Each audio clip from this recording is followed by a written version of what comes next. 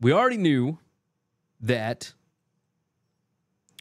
San Diego State and SMU were the favorites here. But could there be more? What happens if negotiations between San Diego State, SMU, and the Pac-12 fall apart? What if the conference wants to jump to more than 12 teams?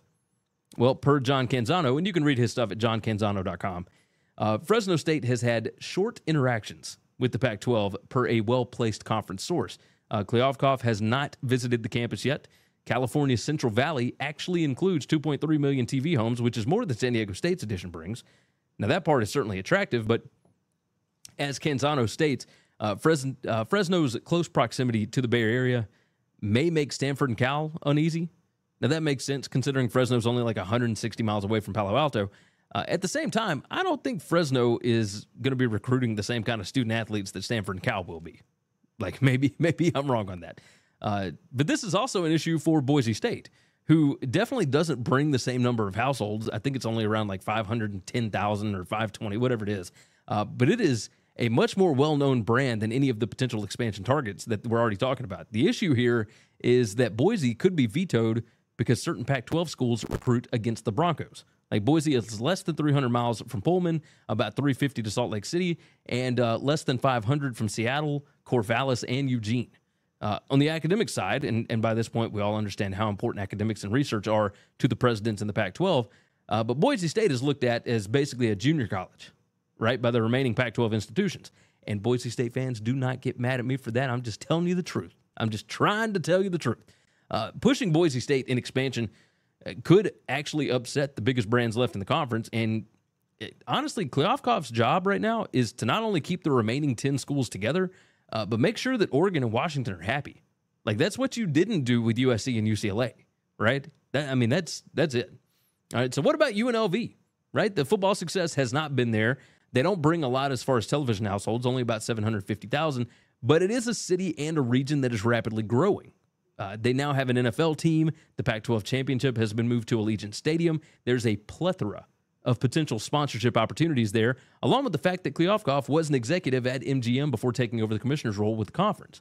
UNLV is certainly investing in their football program. They just fired Marcus Arroyo, who by all accounts appeared to have the program headed in the right direction after 3 years. But they hired former Arkansas defense coordinator and Missouri head coach Barry Odom. You know, it seems like a reasonable candidate here. So why is Fresno or Boise or UNLV, et cetera, even in play? Like, if San Diego State and SMU are the favorites, that moves the league back up to 12 teams. Why would they be looking at even more, especially if the rumors are true that, you know, Oregon, Washington, et cetera, are not in favor of expansion?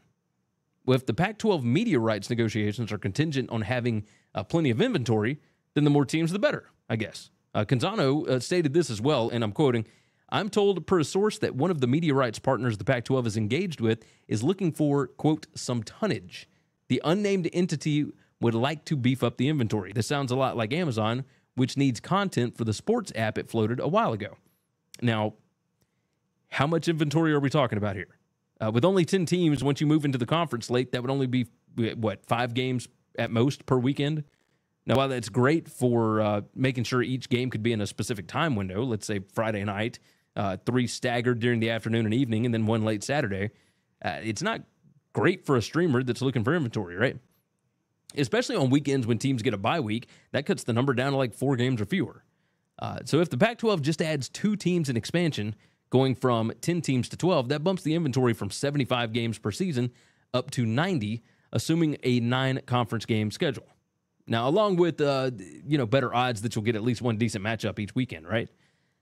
So let's hit on that for a little bit longer. Like, how absurd is it that the Pac-12 is in a position where, in order to become appealing to potential media rights partners, the conference is having to go and look at expansion options?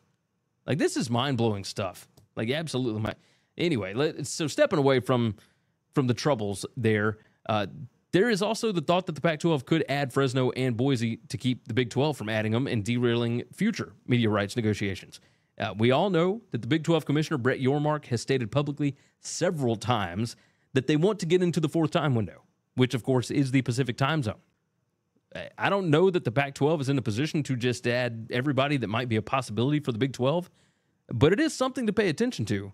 Like, if the Pac-12 streaming experiment does not go well, the next media rights negotiations are going to be really, really difficult for George Kliavkoff and company. That's the biggest issue. If the Big 12 starts adding a bunch of those teams from out west, they have some of that late-night inventory that some of these linear television networks would want. If the streaming thing doesn't work and Amazon decides to get out of it, there's nowhere left for the Pac-12 to go after that. Psst. Hey, if you like this video, go ahead and hit the like button, hit the subscribe button, and of course, jump in the comments. Thanks for listening to Winning Cures Everything. Make sure and subscribe on YouTube or your favorite podcast app, and make sure to leave a nice 5-star review. You can follow Gary on Twitter @GaryWCE, and the show is @Winning Cures. Be sure to check out the merch in our web store and share the show.